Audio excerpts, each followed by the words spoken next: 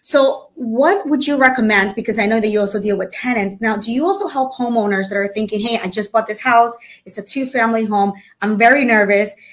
How can you, is there something that you can do for them to protect them, that you say, hey, I'll do the lease for you, or I'll do something for you to protect you, so that one, you're not nervous, and two, if anything were to happen where they don't pay or you want the property back, that you can actually protect them so that they can get their home back if that's what they decide, or get these tenants to pay?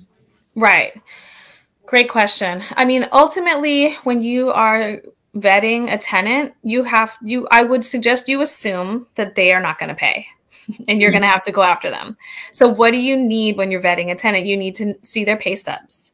You need to get copies of their driver's license. I can't tell you how many times I get hired by a landlord and they don't even have copies of the driver's license. We don't even know the correct spelling of the name. Definitely pay stubs, bank statements, right? Because again, if we have a bank statement, we can put a lien on that account. If you can, you want to get personal guarantees from people who own property, right? Get mom or dad or sister or someone who has a house to guarantee it. You know, you just have to think, what's the worst case scenario? I'm going to be suing this tenant for money. Where am I going to get the money?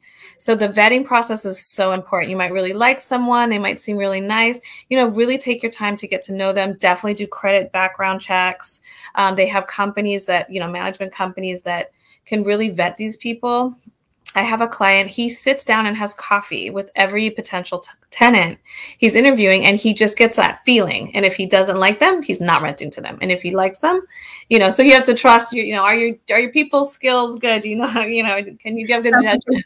It sounds like you're going to be dating them. They're like, let me go out on a date. Let's see if I like you, you like me, and then we'll take it from there. Exactly. I do have also, because I work a lot in Queens, a lot of, especially in Corona, a lot of the homeowners that I work with that want to sell their home, they decided to rent to an undocumented family. So do you also work with people where they're, you know, they bought the house? So two ways, right? Where they bought the house, they're undocumented. Before, you could buy a house with no documentations, but they have the deed, they have it under their name, they have their mortgage. Can they still evict someone even though they're not legally here in the country, meaning they don't have like a citizenship or a residence, but they own the home? Yeah, there's no requirement that the homeowner be a citizen or a resident. When you come into court as a homeowner, you're required to prove your case. What's required for the case is that you own the house, that you had a relationship with the client, the tenant, so a deed, a lease, and then, you know, the terms that it ended or that they owe the money. There's no requirement that they be a citizen or resident. I mean, they might have to show ID, but they could show a passport, you know, just to prove that the owner is who he says he is or she says she is.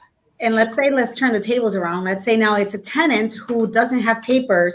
Can you still take him to court? And can you still do that and take them to court, even though they have younger kids? Can they still do that? Can they still take them to court and go through that whole entire process? Yeah. So it will be the same thing. Yeah. And let's say, because a lot of homeowners, what they do is they just give them a receipt or they give them cash. So you don't have anything in your account that shows, hey, this person's paying me money. You just kind of use the money and, you know, you do whatever you want to do with it. How can you go ahead and do that eviction process? How can you prove to them like, hey, they're not paying me, because you never have copies of them giving you actually money? It's just been cash. Yeah, so there was a law that passed in 2019 that says any cash paying tenant has to get a receipt. So if you're a homeowner and you're collecting rent via cash, you have to give a receipt. You know, you can just buy those little receipt books. You'll have a copy for yourself and you have a copy for the tenant. You know, one of the things that I recommend is some people don't want to do a lease because they don't want to be stuck with someone that they may or may not work out with for 1 year to 2 years. But a lease is a legal document, and then you can set the terms. So I've seen leases that are month-to-month leases.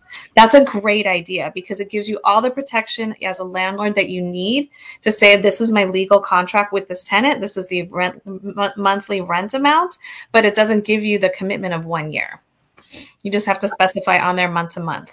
Perfect. So it's like, make sure that you get those receipts. And what happens if you don't have those receipts and the tenant's like, hey, I've been paying them? Then that's going to be even a longer process at this point. It's what I'm hearing from you. Yeah, Yeah, it gets messy. And, you know, for me, I always want my client to look as good as possible when they go into court, because the more you give the judge reason to doubt and question what's going on, the worse your case, the weaker your case gets. It sounds to me that the most important thing you need to do as a homeowner is document. Same thing when you're buying a house, when you're selling. This is why it's so important to have documents. That's why we ask you, hey, sign all these documents, because you want to document everything. Really, it's for your own protection.